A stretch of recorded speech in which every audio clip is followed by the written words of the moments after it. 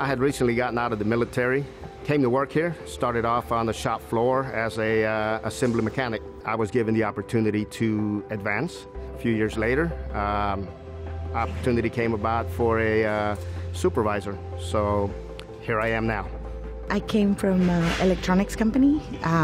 It was like over 12 years ago. I started as a planner, and I actually left and then came back. And I've been here for 7 years now. In the past, when you heard Stewart Stevenson, I felt like it had weight. That name had weight. So working in oil and gas, coming to this place, it was like, so it was like that. I came from a background of oil and gas industry. So when I first started, I started as a warehouse support. And from a warehouse support, I learned parts of receiving, shipping, and order pulling. And from there, I actually got the opportunity of becoming a warehouse lead. Started basically from ground zero, worked my way up to what I am now.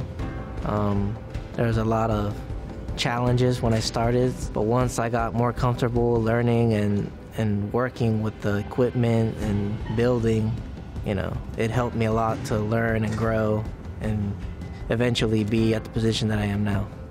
Me, I just try to learn as much as I can to do better for myself is what it is.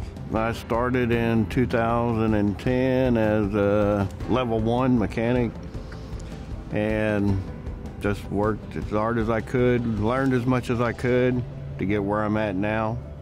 Within 6 months, I become a level 2, and within 5 years, I was supervisor. So, like I said, a little dedication and a little hard work actually pays off in the long run.